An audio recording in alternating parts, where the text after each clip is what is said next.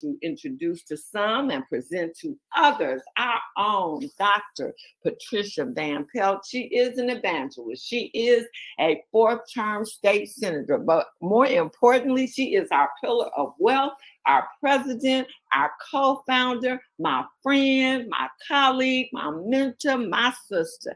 And where are you? Because you're not on the regular line. I see you, and so here you go. Are you out there, my dear? Yes, can you hear me? I can. All right, fantastic. Am I coming across okay? Yes, you are. Good, good. I'm on my phone today, y'all. My Bluetooth is not working. My Wi-Fi is not working. I'm down here in Springfield. But you know what? One of the most refreshing parts of my day is getting on this line. Every day, Monday through Friday, I love getting on this line. The reason why is because it's like getting a big glass of water first thing in the morning.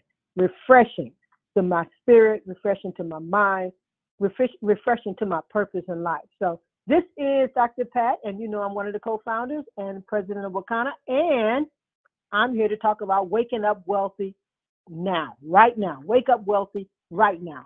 That's what we're talking about today. A lot of people are waiting to wake up wealthy. Well, I can hardly wait till I'm wealthy. You know, you can choose to wake up wealthy now, and it has everything to do with what you allow yourself to think about, what you allow yourself to think is possible. You know, the people who have the scriptures on their side, I mean, we got the upper hand, really, because we got something to rely on.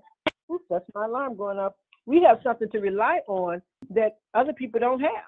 And that is we have the scriptures, the word of God that we believe. So that helps us to get ourselves to the next level from the get-go. We don't even have to wake up and say, what's going on? We already know truth when we hear it. Now, some of you all may not call it God, but you know the truth is the truth. You know, what you give out coming back to you, right? That's what it says. If you love, you're going to be loved. All that. Judge not, all that, because you don't want to be judged. All that is stuff that we can learn in the corporate world. We can learn in the professional world. But also in the scriptures all day long. As a man thinks, what he thinks about all day, that's who he is. So when we think about waking up wealthy, I want to bring you back to this point, not to the scriptures, but to the point of where you are right this moment, right now. Because every day, every minute, every second, we are creating our world. Now, we're either creating our world by allowing other people to guide us and direct us, or we're creating our world by our own functioning, good thinking. I hear a lot of background noise. I'm not sure if that's from my end. I'm so sorry. Okay. Okay. All right. I didn't know because I'm on a speakerphone. I don't know if I'm getting other distortions, right? But we control the world that we live in. And as soon as we can learn this, the sooner we can take ourselves to a whole other level. When we understand that, yes, what you're thinking is controlling your world. How many of you all have ever woke up and just didn't feel right? You just didn't feel, not that you didn't feel good because your body wasn't hurting, nothing was going on, but you just didn't feel right. You know, that's another one of those tricks to keep us thinking about what's wrong instead of recognizing all that is right, right? Instead of recognizing all that is right. So my message to you today is be conscious of what is right and focus in on what is right, what is good, you know, what is true, the things that you got, the friends that you have, the wealth that you do have, the shelter over your head, that you're not being bombed in Ukraine. You know, you actually have an opportunity, and you're not in Russia waiting for somebody to bomb you either, right? You actually have an opportunity to create this day into whatever you decide you want to think about. Now, you know what, I want to tell you this little story about a lady. In fact, it was my first lady.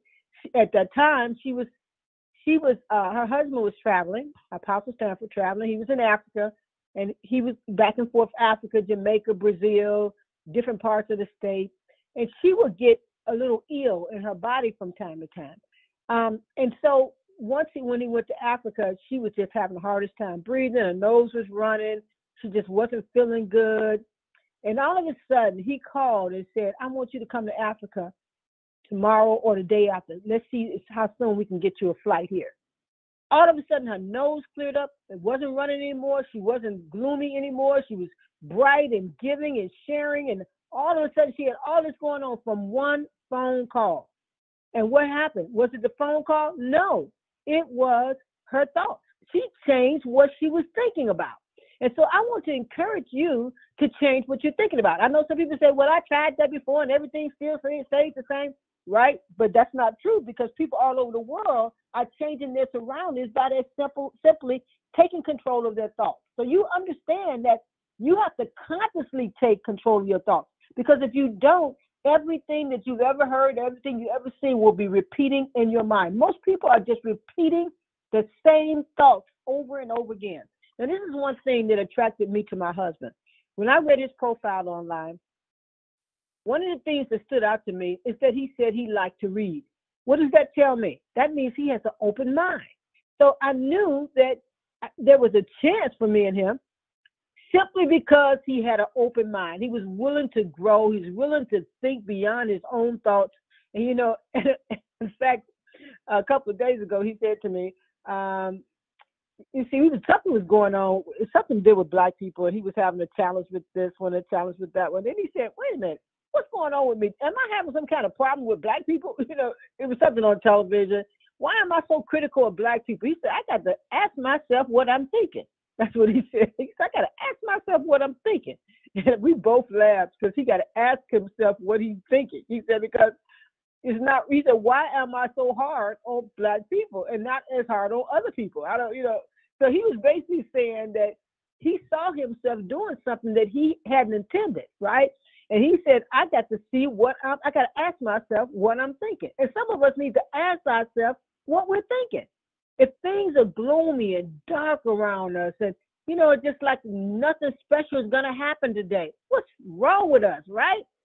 Something special is happening every second, every nanosecond. Something special is happening, even though we don't see it. Even like my first lady her nose was running. She was not feeling good. She was gloomy. You know, she was not just walking around kind of down a little bit, not like down, like depressed, but just not her spunky self, right?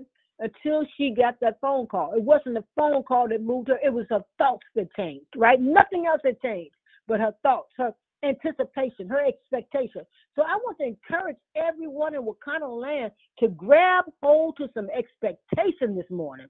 Grab hold to some excitement this morning. Understand that things are changing around us every second. Something exciting is happening every single second. Do not look back on your life at the end and think about all the things you could have done. Think about today, what you will do. And the major thing that you can do to make your life so much better is take back control of your thinking. In other words, you have to turn it, you know, like when I get up in the morning, I don't check social media, because I know they're going to tell me what to think early in the morning. I do not need social media telling me what to think early in the morning. I don't need the news telling me what to think early in the morning. I don't need anybody telling me what to think early in the morning. I need to give my mind back to God. I need to give my mind back to the universe and allow myself to absorb all the excitement and the great things that are happening right this second that I can't even see, but they are manifested in my mind. You know, I was reading Joe Dispenza's book, Dr. Joe Dispenza's book, called Breaking the Habit of Being Yourself. I can't remember. Somebody told me about this book that's a part of Wakanda. And on page 40, it says, when we keep revisiting familiar thoughts and feelings, keep revisiting familiar thoughts and feelings, and you keep creating the same reality. He said, when you keep revisiting the familiar thoughts and feelings, that makes you keep creating the same reality. So every day I'm creating my reality.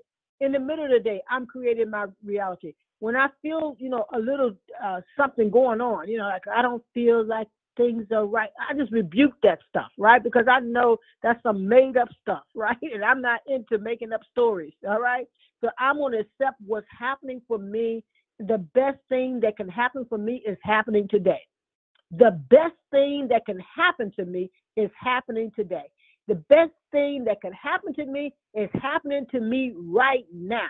That's why I love getting on here with Wakanda every morning. I love it because it's a place where we can come and hear inspiration. We can hear drive. We can hear this whole spirit of never giving up. We know that we can hear the spirit of excellence when we get on Wakanda. That's what I love about this company. It's all about excellence. It's all about the people giving excellent opportunities and excellent products to people. That's what Wakanda is all about. It's about us growing our own, right? Building our own world right here in the midst of the world. That's what this is about. So I want you to take today and make a decision that, you know what? I understand that everything is happening that's going on around me, but I know there are powerful things happening for me that I can't even see. So you know what? I'm going to rejoice in the powerful things that I don't see until they manifest. Because as Dr. Joe Dispenza said, if you keep revisiting the same familiar thoughts over and over again, you're going to keep creating the same reality. So if we have the power to create reality, why don't we create the reality we want? That's what I'm saying. If I got the power to create reality, baby, I'm creating it. Okay, I'm not waiting for anybody else to create reality for me.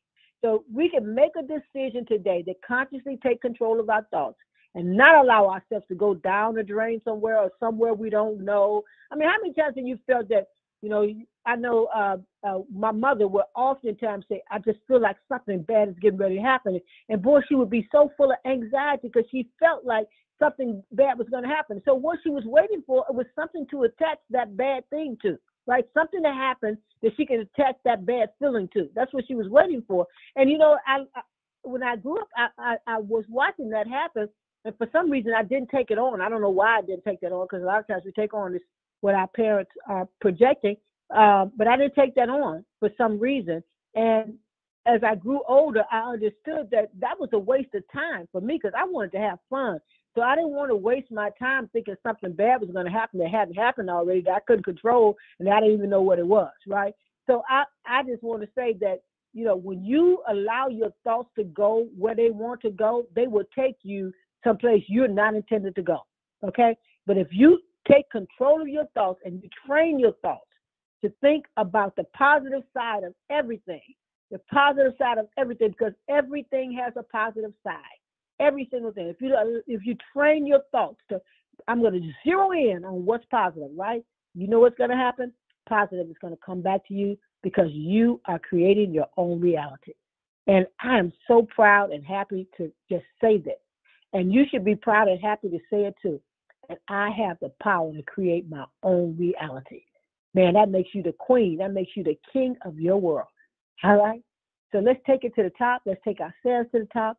And how do we do that? We start with our thoughts, and everything else comes with it. All right, I'm Dr. Pat, and I am always going to be inspiring you to rise to purpose so that you can have a Wakanda kind of day. Thank you for blessing my heart today. Thank you so very much. That was awesome. Thank you, Super Felix. Bye now.